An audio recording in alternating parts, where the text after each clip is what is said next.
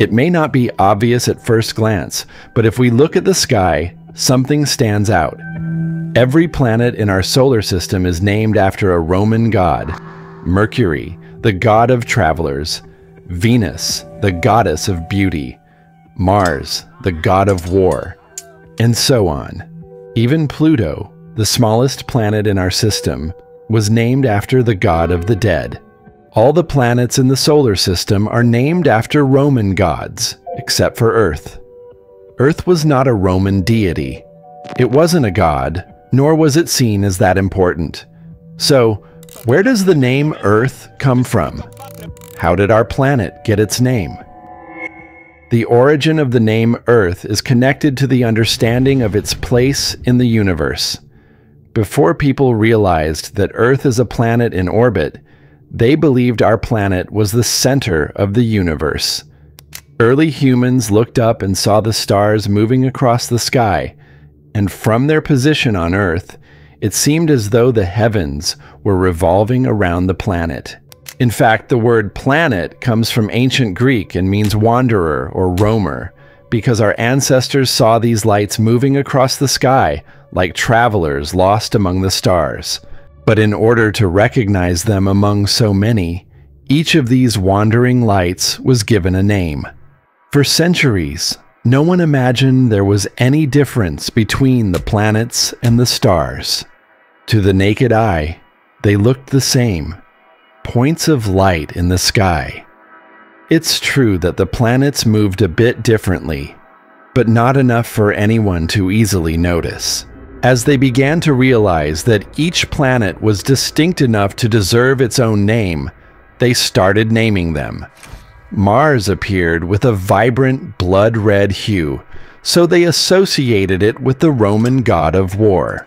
Venus, which appeared each morning in the east to announce the dawn, was named after the goddess of love and beauty.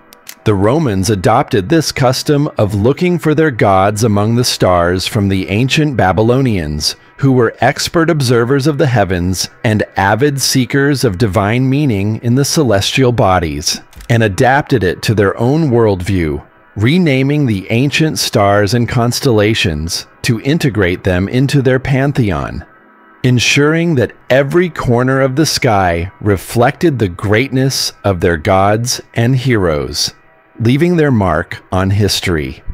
But unlike those divine specks of light in the sky they were discovering, Earth was different. Even though it was considered the center of the universe at the time, they didn't understand whether it was a star or a planet. It simply was. And while our neighboring planets bear the names of powerful gods, our own planet is simply called Earth.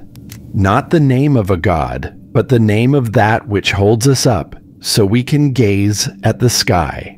The name of our planet originates in the same era as ancient Rome, when Latin was the language that unified a people deeply connected to agriculture and working the land. The earth was known as terra. The Romans used this term not only to describe the ground beneath their feet, but also the soil they cultivated with their own hands, establishing an intimate bond between the people and their environment through this word. What's fascinating is that terra has not disappeared in modern times. It remains alive in our language, hidden in words like extraterrestrial. So to uncover and understand the origin of our planet's name, we have to imagine something.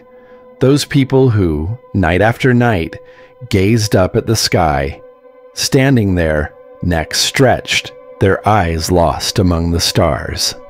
But while they dreamed of the heavens and all they could see, there was something they never left behind, the solid ground beneath their feet.